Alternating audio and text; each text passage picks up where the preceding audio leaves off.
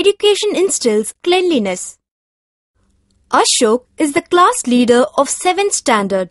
Their teacher is very particular that everyone should attend the prayer in the morning. Missing it would lead to serious punishment. That day, Ashok finds that Murali has not attended the prayer. Murali, why did you skip the prayer? You know our teacher is very strict about it. Before Murali could answer, the teacher enters the class.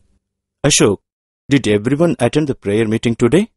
Sir, except Murali, all came for the prayer. What, Murali?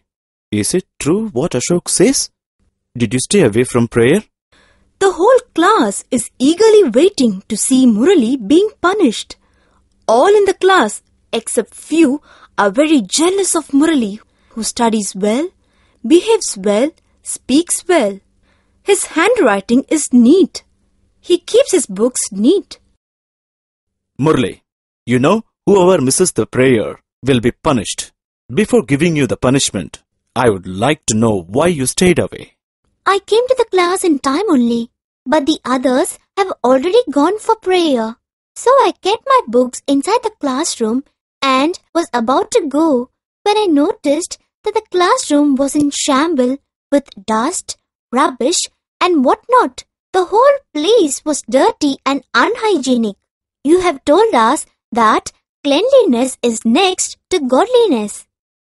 The boy who is in charge of cleaning did not do his duty.